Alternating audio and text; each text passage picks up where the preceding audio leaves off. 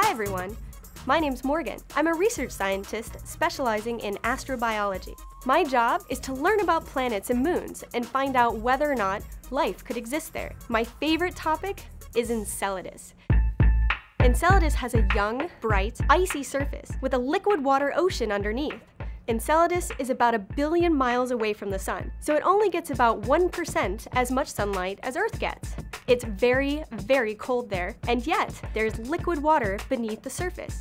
I love Enceladus because this little moon of Saturn has ice geysers at its south pole. These geysers are spewing out ice into space. They're creating one of Saturn's rings as Enceladus orbits around the planet. On Earth, wherever we find water, we find life.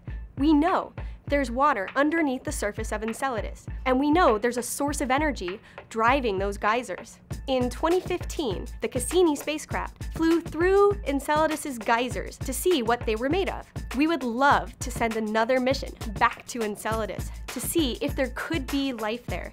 Wouldn't that be exciting? Good luck and have fun writing your essay.